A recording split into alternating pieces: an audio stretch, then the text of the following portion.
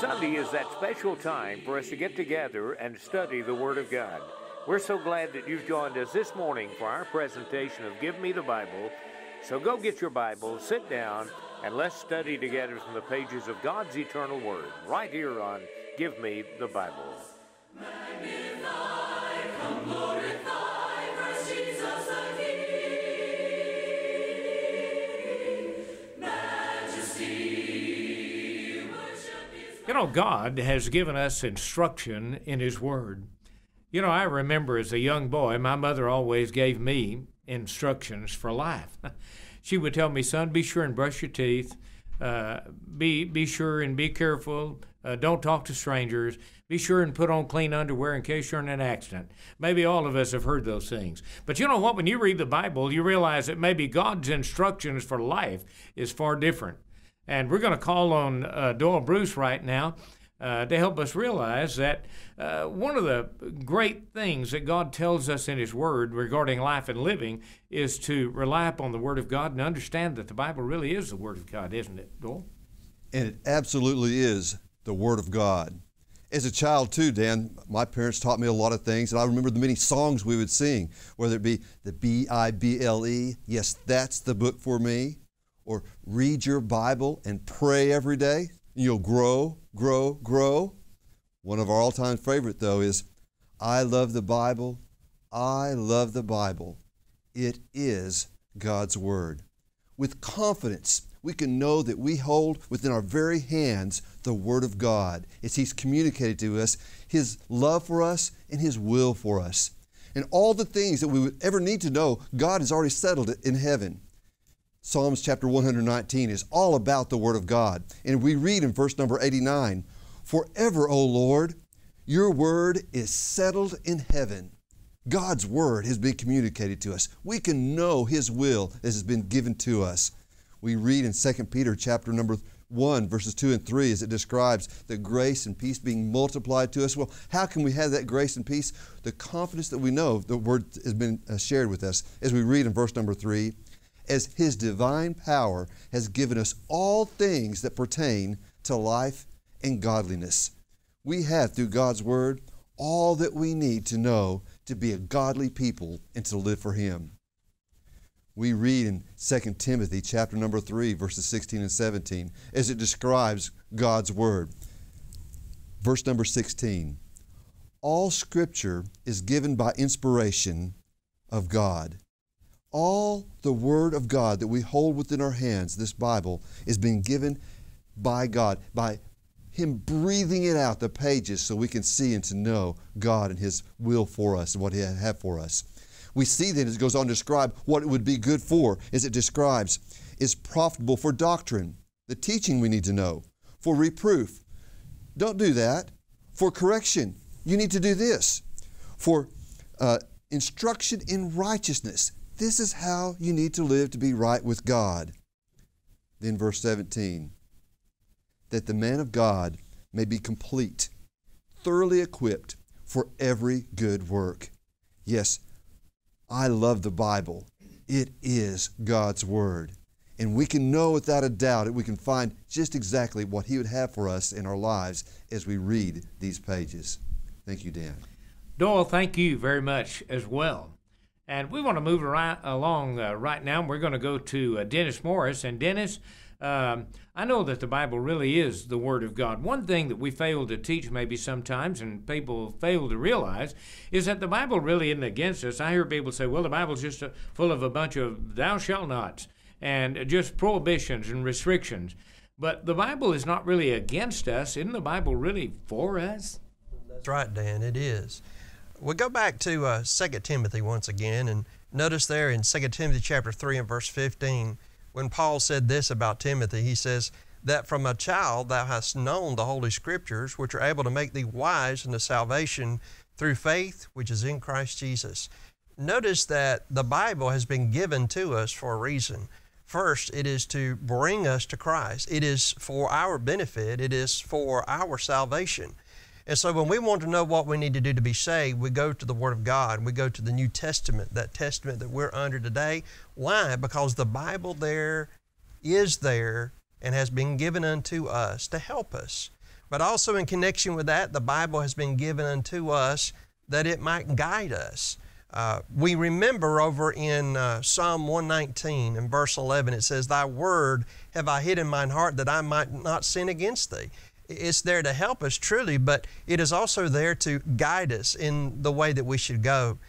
We just made notice of verses 16 and 17, but we'll notice them once again. In 2 Timothy chapter 3 and verse 16, all Scripture is given by inspiration of God and is profitable. Notice, it is profitable, beneficial to us. Well, in what way? In doctrine, that is what we teach, for reproof, for correction, for instruction. Where? In righteousness, to know how we are to live a life for God. And then over in the book of Psalms once again, Psalm 119 and verse 105, "Thy word is a lamp unto my feet. It is a light unto my path." It gives us the light that we need to guide our steps. And then also we find in verse 17 that the Bible is there to help us that we might be perfect, that is, complete in all good works. He says that the man of God may be perfect, that is complete, thoroughly furnished unto all good works. This reminds me of a statement that was made in the book of Hebrews, in Hebrews chapter 13 and verse 21, wherein the Hebrew writer says, "Make you perfect in every good work to do His will." The Word of God is God's will, and we need it in order that we might be able to follow what God would have us to do to be saved, what we need to do to live the Christian life, and those good works that we're supposed to be involved in this life, so that we can make it to heaven. Brother Dan? Thank you, Dennis. You know, all of us at times lack wisdom. There's so many times we fail in life and we make mistakes because we're just not really wise people.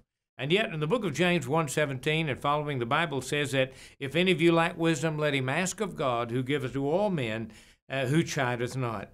And I'm going to call on Perry Cowan now to help us that in the Word of God, therein lies wisdom and understanding, doesn't it? And doesn't the Bible really teach that wisdom is far superlative to the wealth of the world or being prominent in this life, Perry? Yes, it is. And wisdom is found in the Word of God because it is come from God. We need to understand that the way we get wisdom is to ask it of God, as Dan just mentioned from the book of James. We need to have the wisdom and the understanding of God, and wisdom actually is seeing things through God's eyes. In that sense, that's descriptive of Jesus Christ from the time he was a child. If you look into the scripture at Luke chapter 2, verse 40 says, "And the child," speaking of Jesus, "grew and waxed strong in spirit, filled with wisdom, and the grace of God was upon him." Filled with wisdom as he grew from a child to become a man. In Matthew chapter 13, these words are recorded when he came into his ministry, when Jesus grew to the point that he was ready to begin his earthly ministry. It said, "And when he was come into his own country, he taught them in their synagogues, inasmuch as that they were astonished, and said, Whence hath this man this wisdom and these mighty works?" They couldn't understand where he got all of this. Well, it comes from God. And that's the way that we receive wisdom, if we are to have any, is we get it from God. Wisdom comes from understanding the Bible.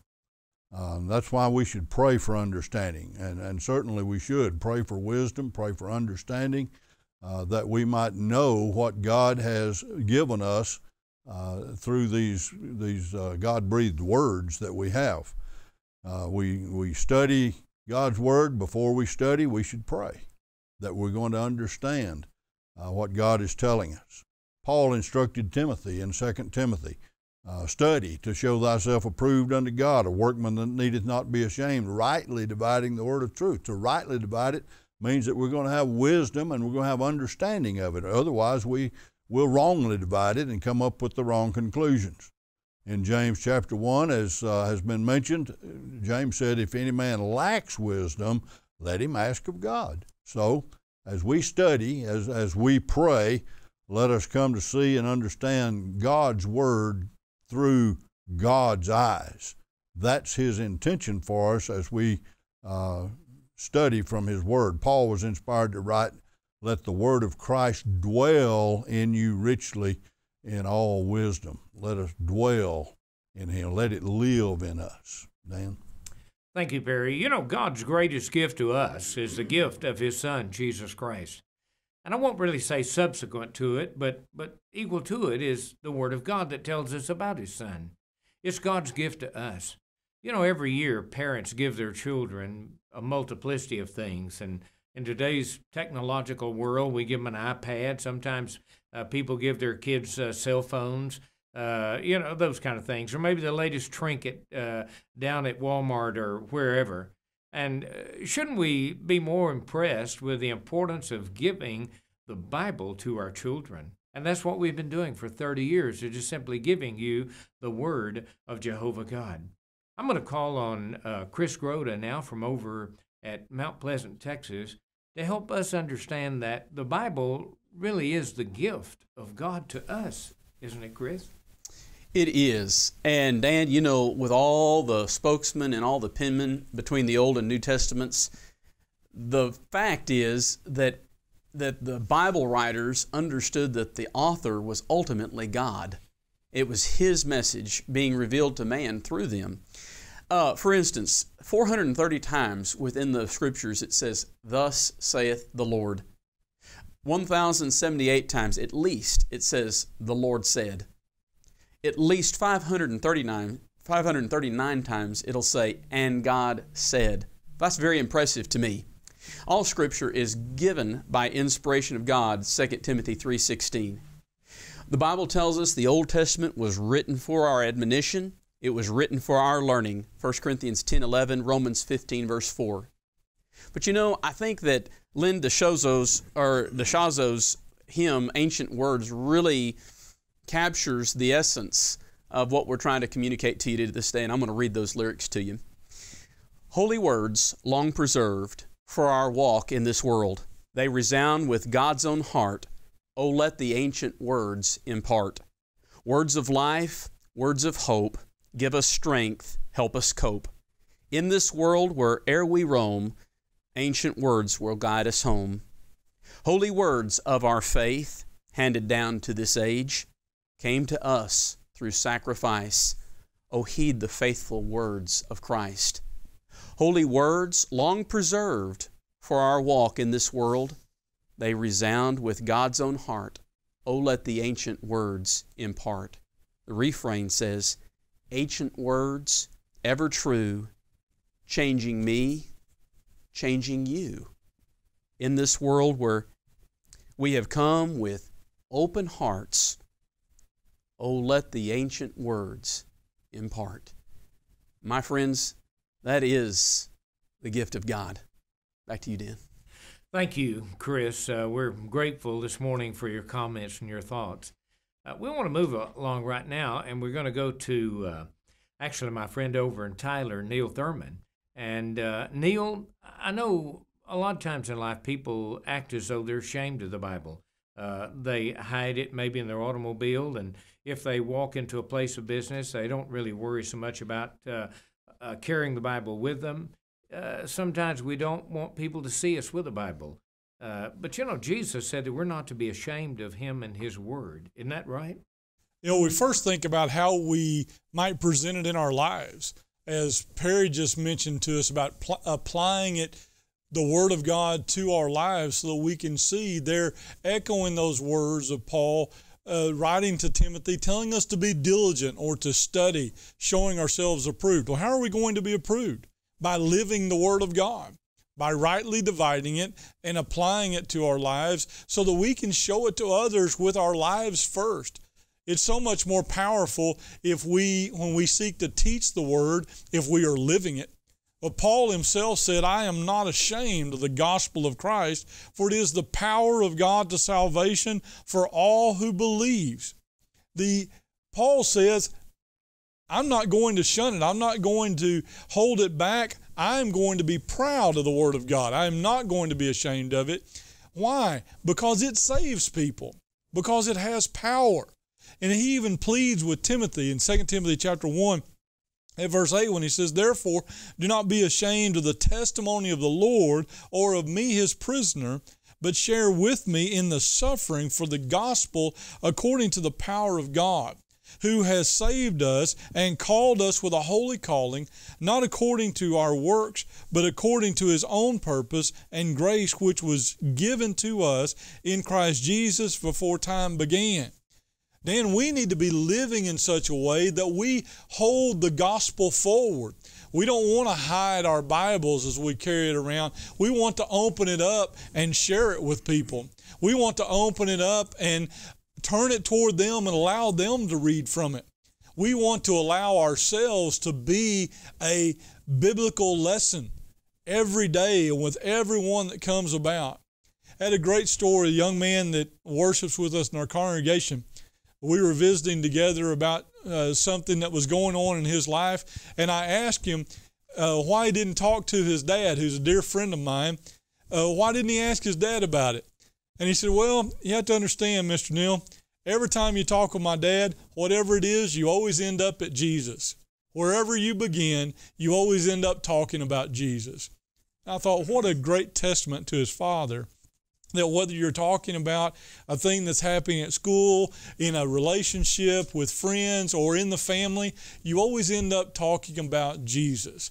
I would say that my dear friend is not ashamed of the gospel of Christ. We ask you this morning, are you ashamed of the gospel? Are you proud to hold up the Word of God and say, "I believe that Jesus Christ is the Son of God"? Back to you, Dan. Neal, we're grateful to you this morning for those timely thoughts and comments, and I know that our audience appreciates them very much as well. You know, when you think about your life, and really we often do, everything really ends up at the throne of God, doesn't it? It really does. And you and I will end up at the throne of God someday. And confronting us of all things will be the Bible itself. How do we know that? I'm going to call on Chris Vidakovich from Kilgore to help us understand why that's true. We first of all really have to believe that the Bible is the Word of God, that it's the way to heaven. Now, suppose I decided I wanted to take a trip. I'd like to go to Chicago. I've tried a couple of times to head that way, never can make it. And I want to see the St. Louis Cardinals play the Chicago Cubs and the Cardinals win. But that's another point. But all I'm going to do is I'm just going to get in my car. I'm not going to ask anybody. I'm not going to take a map. I'm not going to read a sign. I'm just going to get in my car and I'm just going to go to Chicago. And I want to wind up there. Well, there's a better chance that I'm going to wind up in Gravelburg, Saskatchewan, or the North Pole than I am Chicago. I have a friend in Gravelburg, so I can go visit him. But there's no way I'm going to get there without at least looking for a sign. And the Bible tells us how to stand before God in judgment. It tells us exactly what we need to do. But it's the only source to tell us what to do. We're not going to learn it from anywhere else, and so we have to open up the book. We have to read the Word of God. We have to find out what God says. So, have you read the instructions? Jesus says in John chapter 12, verse 47 and 48, "As for the person who hears my words, but does not keep them, I do not judge him. For I did not come to judge the world, but to save it. There is a judge for the one who rejects me and does not accept my words. That very word which I spoke will condemn him on the last day." So when we stand before God and the day of judgment, it's going to be, have we read the Word to find out what we needed to do so that we will not be condemned, but also so we can find out what not to do, because those things will condemn us. But have we obeyed Jesus? Have we obeyed the Word? Have we been baptized into the death, burial, and resurrection? Have we lived a life faithful to Him? Those things are the things that the Word tells us to do and that we need to do. Another great verse is in Revelation chapter 20, verse 11 through 13, where it says, "Then I saw the great white throne and Him who was seated on it. Earth and sky fled from His presence, and there was no place for them. And I saw the dead, great and small, standing before the throne, and the books were open. Another book was open, which was the book of life, and the dead were judged according to what they had done as recorded in the books. The sea gave up the dead that were in them, and death and Hades gave up the dead that were in them, and each person was judged according to what he had done." Well, guess what the standard is as to what you have done that is right and wrong? It's the Word of God. It's the Bible. And God has given that to you. And don't expect to wind up in heaven and stand before God justified if you've not read the book. Dan? Thank you, Chris. You know, we all learn from one another on this telecast. One thing I've learned this morning is that I would not want to go with our brother to St. Louis, Missouri to see the Cardinals play. We might end up somewhere in Saskatchewan, and I don't have a desire to go to Canada. But anyway, one thing we know for sure is that we know where we're going when we leave this life, and we can know it most assuredly according to the will of God. And I'm going to call on Joe Hancock now here in closing. And Joe, I think one of the greatest gifts of God is heaven, no doubt. But if we miss heaven, haven't we missed the greatest blessing of all? Well, Dan, we have. And, you know, the Bible tells us that our goal should be to make it to God in heaven through the judgment, being the Christians that we should be, following the commands as He's given to us in His Word. The men have done a great deal this morning of discussing the Word and why we have it and what it does for us. The end result is heaven, as the Bible explains it. If you have your Bibles this morning, you can turn to the book of Revelation in chapters 21 and 22. They give us a somewhat of a physical look at the beauty of heaven. You know, John, through his vision and through his pen, recorded some things for us that he saw in the Spirit as he was taken up by the angel. And he writes in chapters 21 and 22 at different verses, 21 verse 2, Then I, John, saw the holy city Jerusalem, or the new Jerusalem, coming down out of heaven from God, prepared as a bride adorned for her husband. In verse 4, And God will wipe away every tear from their eye. There shall be no more death, no sorrow, nor crying. There shall be no more pain, for the former things have passed away.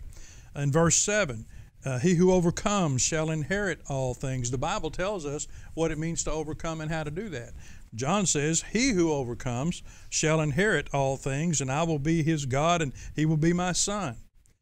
John writes in verse 8, But the cowardly, the unbelieving, the abominable, murderers, sexually immoral, sorcerers, idolaters, and all liars shall have their part in the lake which burns with fire and brimstone, which is the second death. John begins also in chapter 22 to speak to us about the river of life that he saw in his vision. He showed me a pure river of water of life, clear as crystal, proceeding from the throne of God and of the Lamb. In the middle of its street, and on either side of the river was a tree of life which bore 12 fruits, each tree yielding its fruit every month. The leaves of the tree were for healing of the nations. John gives us this physical description because in our mortality and our human condition, we can't understand exactly what heaven looks like. We've never seen it. John gives this to us because he tells us of the beauty of it in words and descriptions we can understand in a physical sense. Dan, if we miss heaven, we've missed the greatest gift, the greatest blessing that God has ever prepared for His faithful children, and we need to do everything we can to share the Word of God as we've talked about this morning, and to get as many people to understand that heaven needs to be their goal as well. You know, the Bible is still the bestseller of all the books in the world. Isn't that amazing? It is still the bestseller of any publication that has ever made its way to the publishers. And I'm thankful today that you and I have copies of the Bible. But you know what? It's not enough just to tote a Bible around. It's not enough just to have one in our hands, or perhaps one maybe on the bookshelf at home or in your automobile. But we should open that word and read from it. Jesus, in the book of John 5:39, said to search the Scriptures. And you know what? That's still a valid teaching of Jesus Christ. Search the Scriptures. You know why we should search them? It's because the Bible says that all Scripture is given by inspiration of God. It is profitable. Listen to that, profitable. It is profitable in every way. And let me ask you a question this morning. I know it's kind of pointed, a little pointed, but still true. When was the last time you picked up your Bible and actually read from its pages? Now, sometimes people say, well, I only read the Bible when I'm in trouble, or I only read the Bible when I have difficulty, or when something's wrong in my life. You know what? You should read the Word of God to prevent all of that. David said it was good that I was afflicted, that I might learn your statutes. You'll learn through the problems and the difficulties of this life. And we know that in this life we will have them. For Job 14:1 and 2 said, that man that's born of woman is a few days and full of trouble. Isn't that amazing? Boy, what a great prophecy. that we're going to have problems. But you know, one of the ways that we prohibit many of those problems, and too often we're our own worst enemy, is the fact that we haven't picked up the Word of God to read what God actually says. Maybe this morning you need to do that. I think my panelists here this morning would encourage you, as I'm doing even now, to get your Bible out and read it. And we always do that every time we have Give Me the Bible. We always encourage you to get your Bible and read along with us. Know that what we're telling you is not just something that we conjured up, but actually it is from the Bible itself. It is documented, and that makes it extremely, extremely important. I want to tell you about a DVD that we have available. It is free upon request. It's simply called the Searching the Scriptures, and it just takes you on an adventure through the Word of God. And we're happy to send that to you free of charge. You can keep it from now on, but after you've used it, you might want to share it with a friend to help lead them on a closer walk with God. And if you call us at that 800 number, we'll be happy to send you a biblical tract entitled The Churches of Christ. Who are these people? Don't believe all the fake news out there that you hear about the Church of Christ. Don't subscribe to that, but just simply believe what we tell you, because what we're telling you comes from the Word of God, and we challenge you to check that out, to verify it from God's Word, not just accept what we believe. We'll also be happy to send you some other publications, maybe a Bible correspondence course that would lead you in a closer walk with God. We're happy to do that. And listen, folks, all of that is free. We're not asking you to send money, and as many televangelists say, to send your money, plant a seed in our ministry. We're not asking you to do that. Plant a seed in heaven. But just simply write to us. We'll make sure that it is free upon request. We'll get it to you. I can make you that promise. And I'm Dan Manuel, your host this morning, along with all of our panelists, saying join us next week for another presentation of Give Me the Bible. Sing to me of heaven, sing that song of peace. From the toils that bind me, it will bring release. Burdens will be lifted that are pressing so. Showers of great blessing o'er my heart will flow. Sing to me of heaven, Christ may fondly dream of its golden glory, of its pearly gleam. Sing to me when shadows of the evening fall. Sing to me of heaven, sing the sweetest song of all. Sing to me of heaven tenderly and low, till the shadows o'er me rise and swiftly go. When my heart is weary, when the day is long, sing to me of heaven, sing that old sweet song. Sing to